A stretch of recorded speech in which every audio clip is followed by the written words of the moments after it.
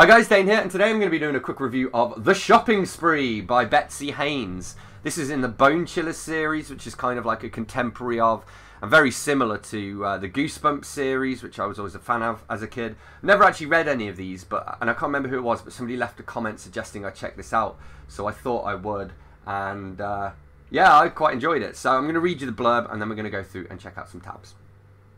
Bone Chillers, all sales are final. I took a deep breath and opened the door. Peering into a shadowy room, I gasped and shrank back. "Oh no," I shrieked. "What is it?" Eric and Lisa demanded in unison. All I could do was step aside and point. Shannon's body was sprawled face down on the floor. Robin and her friends go to Wonderland Mall, looking for sales, looking for bargains. Too bad something's looking for them.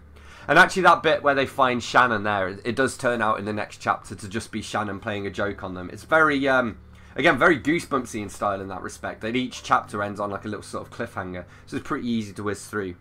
I liked that it's dedicated for Frankenstein, the Wolfman, the Mummy, Dracula, and all the rest of my spooky friends. The layout's pretty cool as well. So, like for example, here you've got the chapters. The only thing I don't like is that there's all this blank space at the bottom of each page, below the page numbers as well. It's just a bit weird, you know, too large of a border. But I guess that's maybe to make it seem a little bit longer. I don't know. It means you'd totally whiz through it as you're reading it. There are some creepy mannequins as well, so beware if you're afraid of creepy mannequins. This bit here has one of my pet hates, when American people pretend to be British. "I see exactly what you mean, darling," I said, speaking with a bogus English accent. "It's a terrible temptation." And then they start arguing with the theatre guy because basically they bought tickets to the movie and then they missed the start of it and they wanted a refund. And he gives them a refund and I'm like surprised. I don't think they would do that anymore. They'd just keep your money and just be like, it's your fault. And then one of the characters uses a weird tent. So, "Come on, I need you," commanded the blonde. "I had two of them trapped, but they managed to get away." The girl with the French braid laughed contemptuously. "Not for long, they didn't."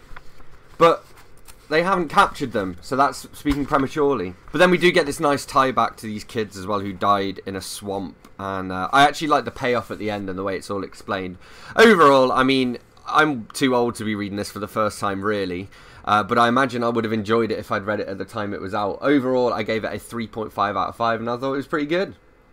So there we have it. That's what I made of The Shopping Spree by Besty Haynes. As always, don't forget to let me know in the comments if you've read this book, and if so, what you thought of it. Hit that like button if you've enjoyed this video. Hit subscribe for more, and I will see you soon for another bookish video. Thanks a lot. Bye-bye.